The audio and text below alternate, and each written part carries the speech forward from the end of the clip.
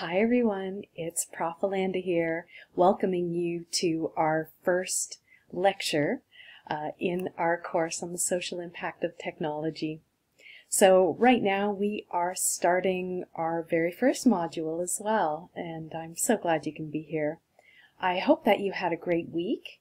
I know that startup week can be a lot of new things coming at you, but I'm here to be reassuring and say that within the next week or so, you are going to be old hats at all of this, and nothing will be all that new. So just hang in there and maybe even enjoy the ride. So I want to get us started on Module 1. So for this module, we are going to be spending the next 2 weeks thinking about how it is that we define and describe the nature of technology. On the surface, it can seem pretty straightforward what technology might be, but once you start thinking about it a bit more, coming up with an adequate definition that everyone agrees with is actually really challenging. So this module is going to walk you through a whole bunch of really interesting ways of thinking about technology, and perhaps by the end of it you will have a definition that you feel confident in using in your own thinking. So that's going to be enough of me on video. What we're going to do now is flip over to the slides where I will talk you through the content for this module. And remember, our modules have two pieces to them.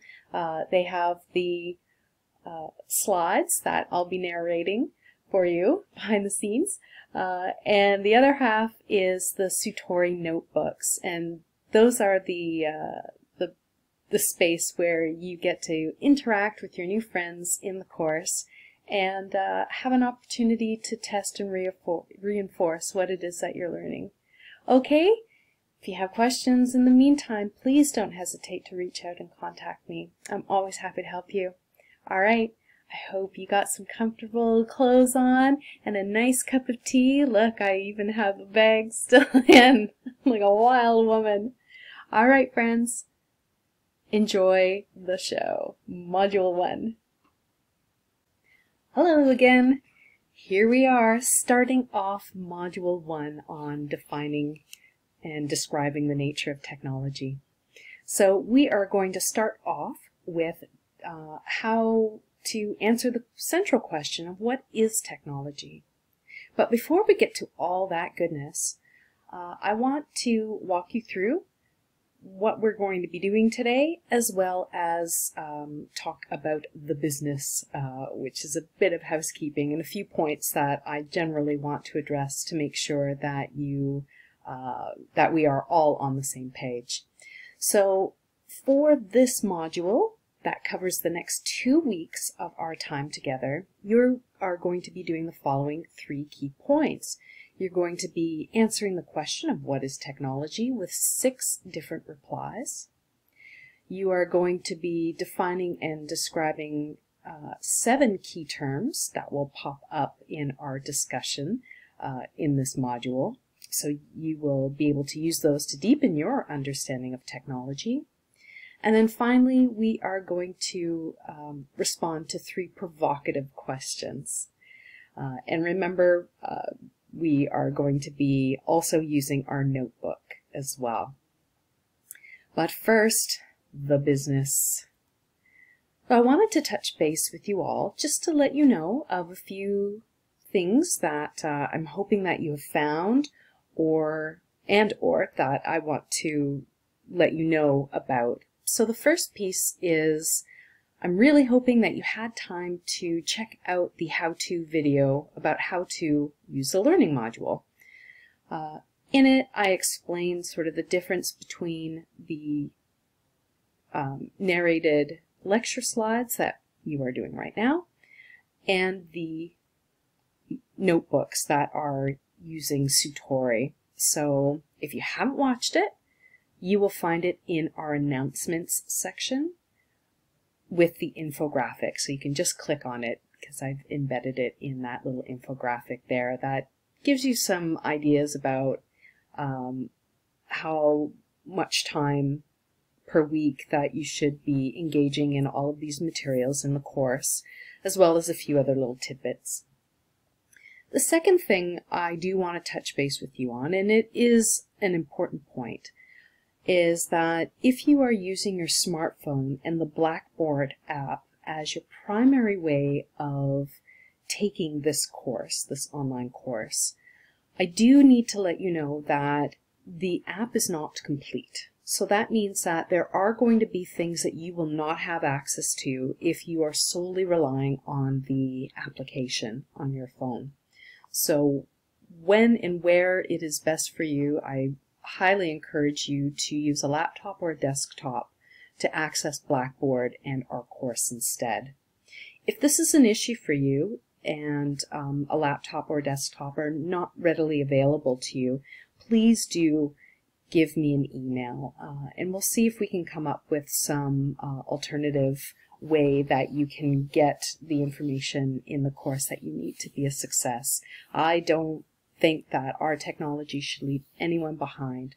So if that's an issue for you, please reach out and there's things that we can do.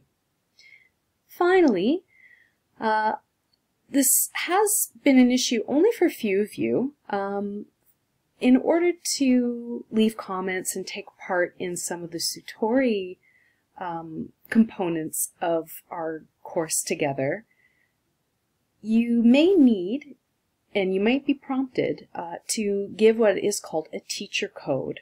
Some of you have had no problems and have been able to leave comments with no issue, and a few others have reached out to me to say that for reasons that are not known to me, that you needed a teacher code. So here is my teacher code that you are welcome to use anytime in the course, and it will become very helpful to you when you go to build your own Sutoris for our major project in this course.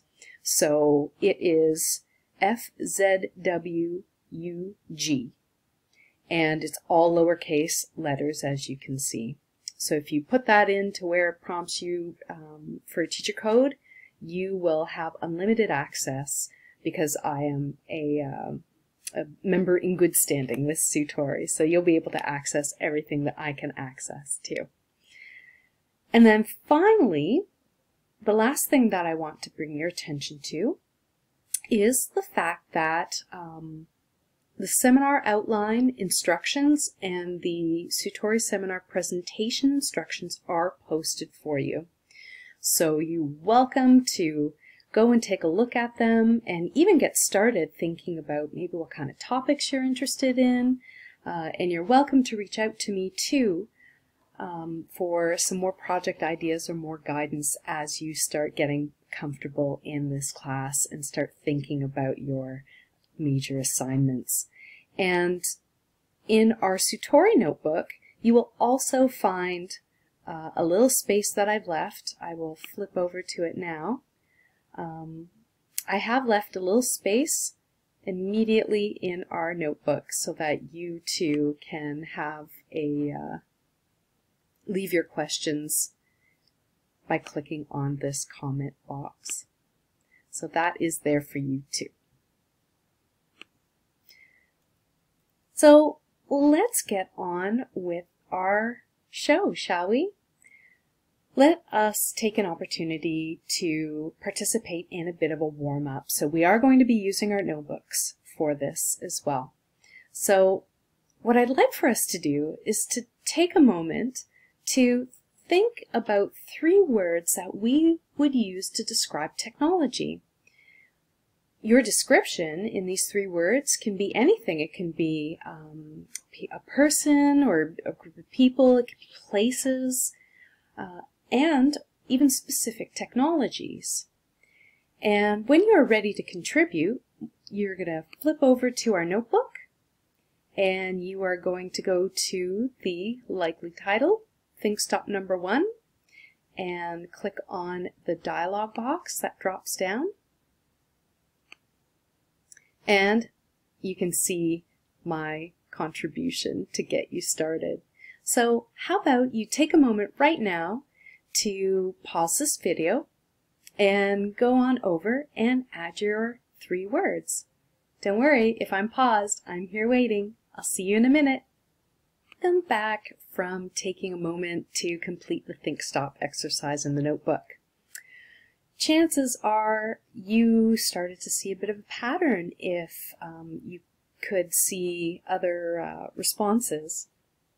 And maybe some of them are interesting and similar to yours. So it's a good idea just to maybe read over and see what the other contributions have to offer. What we're going to do now is take a look at 6, yes, 6 replies to the central question we are trying to answer today, which is, what is technology? So let's take a go. So one way to describe and define technology is to say that technology is the how and the why we make things. And technology has its root word in kind of a combination of actions. It can be an art, a craft, a skill. It also has connotations to fabricating, weaving, or manufacturing. So you can really get a sense of how these words kind of come together to make a meaning for technology that is indicating that it's how we make something. So in this sense, the first in-print way of describing technology in this fashion comes to us from Jacob Bigelow in a book called The Elements of Technology, published in 1831, where he describes it as the principles, the processes, the nomenclature of the more conspicuous arts, particularly those which involve the applications of science. And if you have a moment now, you can flip over to our notebook, and I've included an example of, or just a way to visualize what this definition of technology might look like. So here I have linked to the concept video for one of this Dutch fashion designer's concept film of her collection from a few years back. So her name is Iris van Herpen, and you just click on that video whenever you are ready to take a look at this definition in action. But I'm going to bounce back to our task at hand here and also point out that within this reply of technology, technology can also refer to things that are not necessarily material objects. They can be, technology can also refer to concepts and ideas, stories and narratives, movements and gestures like what we see in dance, mark making and drawing or painting, as well as certain ways of doing things and techniques of doing things. And that could be anything from, arranging a group of soldiers in a way that would best promote victory in a battle. So these are just sort of examples. And I'd like for you to take a moment now to pop on over to our notebook and maybe give some examples that you can think of non-material technological advancements. So I have here, in relation to the John Coltrane album cover, a video that looks at why the work of Coltrane and why one particular song can be seen as this advancement of technology, of the technology of music and the conceptualization of music. So you're welcome to take a look at that really great video. And I have started us on sharing some non-material descriptions of technology. So you can see mine here. So let's take a moment now. I'm going to pause, and when you're ready, come back into our audio lecture. See you in a minute. Back. So far in our replies to the question of what is technology, we have come to the realization that technology is the how and the why we make things. We've now acknowledged that technology can also refer to non-material objects. But if you're anything like me, you're probably still feeling pretty unsatisfied. Like, what is this? What is this thing that we call technology? So, another reply that might be helpful for you to think about as you craft your own concepts of technology is to view technology as the tools and techniques of making things.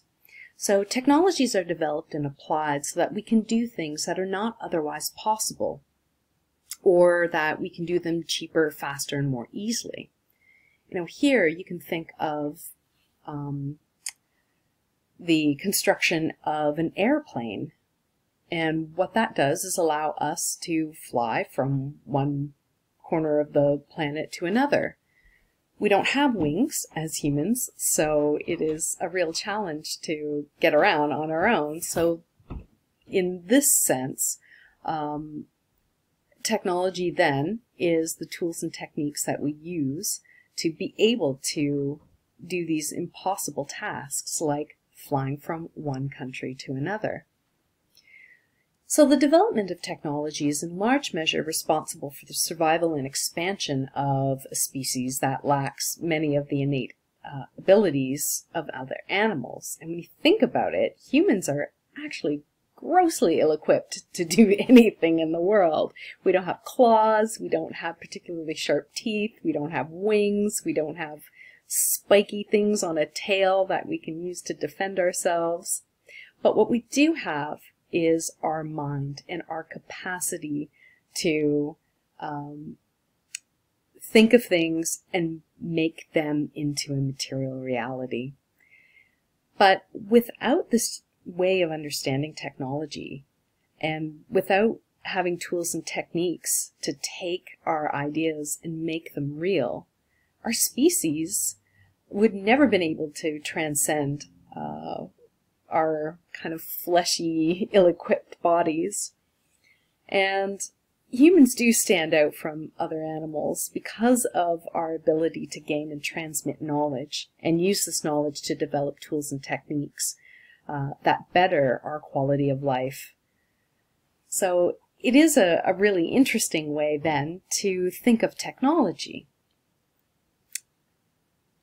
Another way that we can think about technology, so the third reply, is to think of technology as a way of organizing humanity. And for technology to be developed and used, the energies and skills of multiple individuals have to be combined and coordinated in a pretty amazing way using an organizational structure. So it's this organizational structure that allows the integration of diffuse human and material inputs for the attainment of particular tasks. So in thinking about this concept, architectural photo of the Jewel Changi airport in this is the airport park. This is not the airport, it's the park in the airport in Singapore. You get a sense here of how technology can organize humanity. This is an amazing feat of not only architecture, but engineering, transportation. So this little tubey thing here is a train that runs from different parts of the park to the airport. This fountain, and I have no idea how they do it, to be honest, it's kind of awesome, does not fall from the sky down. Apparently it goes upward. I swear, I don't know how. It's so awesome. But when you think of all of the materials that were needed to create this airport park, and the human power not only to design but to manufacture and fabricate and put together. That is an amazing feat of organizational structure. So it's very clear to see in this way how technology is then given the defining feature of it being a system. So when technology is seen as a combination of skills and devices and organizational structures, that is how we come to think of it as a system. So a system is, when we have the development of all the component parts of a technology, they are systematically interconnected. And by itself, a bit of technology is actually quite useless. It requires all of the component parts, including their concepts and the ideas, to be placed within the system for it to make sense and for it to be brought into reality. So the development of all of these elements of a technological system can also be an uneven process. There are times where parts of a system advance faster than others. And that kind of entails the resolution of tensions that are generated when one part of the system changes. A handy example of this that's relevant to our COVID world right now is, as the COVID virus is facing an uptick in spread, the types of tests that we currently have and can make available are really lagging behind and causing a tension between what people need in order to keep themselves safe, which are tests, as well as the actual status of the kinds of tests that exist. So these needs and technologies are functioning in this whole system, and you can see where the tensions are generated in this way. So in other words, a system doesn't emerge all at once. I think it's important to keep in mind that, it just doesn't happen. There's always going to be tensions that create the impetus to develop technologies faster and in different ways. So in addition to the changes in tools and techniques and organizational structures, many sociological, psychological, economic, and political adjustments may be required to continue to support the system. So this is a really richly complex way of thinking about technology. A really ready example that can help us understand this systems approach to technologies is to think about writing technologies like the pen. So when you consider that the pen did not emerge ready-made in any way other than at a particular point in time and in history. So a way to understand this is to recognize that for most of human history, having a quill, so you would pluck a feather from a feathered friend like a duck, and use a knife to sharpen the end of the quill. And you can dip that quill in some ink or some dyed matter and use that to write on your choice of parchment or papers. Like I mentioned, that was the way to write things down for a good chunk of human history. But it wasn't until much later, into the 18th and 19th centuries, that we started to see the quill be revolutionized, as this lovely lady is showing us here, that instead of having to pluck the feathers and deal with fluffy feathers, a piece of kind of tubing was made and a nib put on the end that could be dipped in some ink, and that be used as a writing utensil. It wasn't until the 20th century that we started to see the evolution of a ballpoint or ball-tipped pen. The reason is because that was the only period in time in which those very particular pieces of technology had been able to be manufactured in such a way. So this is a unique artifact to a period of time. And we're still evolving writing technology. We now have the ability to create what's called smart paper or smart pens, where our actions and gestures made by our hand are parlayed to a device that captures the kinds of marks that we're making as if we were writing on a page. So this, again, right now is the only period in time in which this invention could have ever been made, because it's the only period in time in which all of its components and all of the systems around it allow it to be shared and propagated. So that's pretty darn incredible, isn't it? So we're working our way through some more replies. A fourth reply, and I think it's a very crafty one, is understanding that technology is a system that's created by humans that uses knowledge and organization to produce objects and techniques for the attainment of certain specific goals.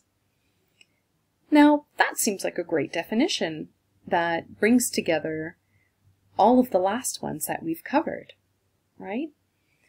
But there's some very particular issues, one could say, that this definition does not adequately address. And I've kind of highlighted here what that is. So it's not problematic to say that technology is a system that's created by humans. Yes, it is. That uses knowledge and organization. It certainly does.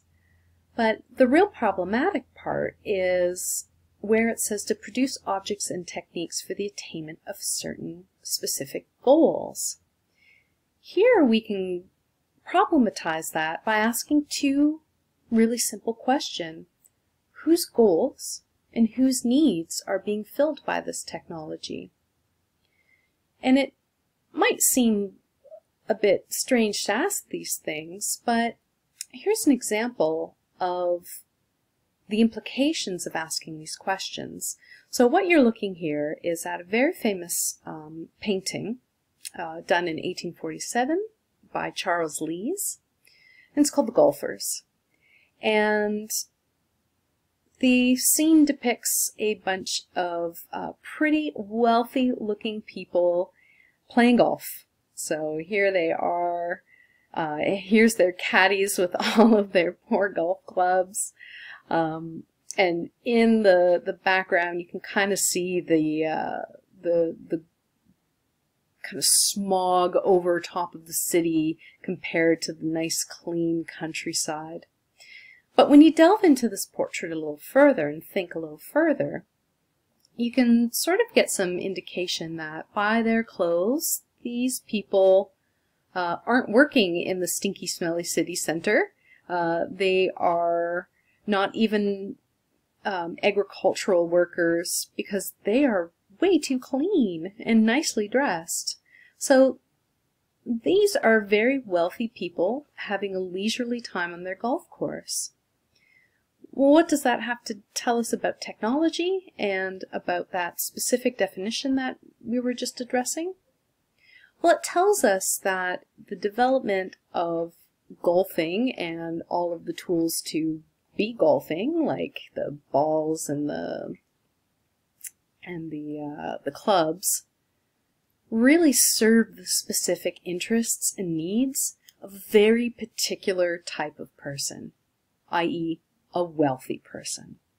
So if we are to think that technology is the system that's created and it's there to achieve specific goals, we do have to keep in mind of the inherent inequalities or the very specific interests that these tools play. And points like this will become very important points to address when we learn a little bit more in next module of how to assess and evaluate the social impact of technologies. So that's a ready example of an issue there. Another reply to the question of what is technology is technology is rational. It is seen as a rationality. And the development of technologies stimulates a belief that progress is a natural part of human life. And if we look at the kind of arc of human history and human evolution, we can certainly be credited for thinking that way. That, we used to use pens that were made of poor ducky feathers, but now we use some very sophisticated pieces of technology to be able to capture our ideas. And this can be seen as a progression. And to that end, the progress of technology is the product of a set of cultural values and practices that's characterized by rationality. This is how technology is considered rational. It's because of its ability to progress. So with cultural values and practices that value rationality, there will be things like problem-solving methods that rely on systematic, objective, and empirically based observations about the world. Now, this isn't to say, that this is a Western idea. Rather, all cultures have technology. All cultures use problem-solving methods that rely on objective ways and systematic ways of demonstrating that something works, and that something works better than something else. So I don't want to leave you with the suggestion that this is a Western construct. It really isn't at its root. So part of the belief that technology is rational, it relies on the belief that solutions to problems are possible and that constant changes are needed in order to recognize them. And societies that value rationality as a dynamic and essential part of their cultural values tend to be really quite optimistic, and there is exhibited a confidence necessary to alter existing ways of doing things in order to gain particular benefits. So thinking here to Western industrial nations, just because they're a bit more ready of an example, but again, this does not have any particular emphasis on them. The optimism that new technologies surrounding energy cultivation and production exhibits this idea that progress will carry on our ideas into the future and things will get better and better. Finally, the last reply to the question of what is technology. Now this one's a little bit out there, I'm gonna warn you.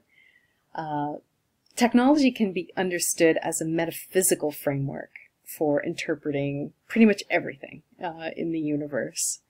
And you're gonna have to bear with me here a little bit because it is a bit of a conceptual stretch. But when you look historically and even contemporarily at the kinds of technologies that dominated any group of people in any period of time, you'll come to see that the technologies tend to reflect their thoughts and feelings about that community's sense of the world.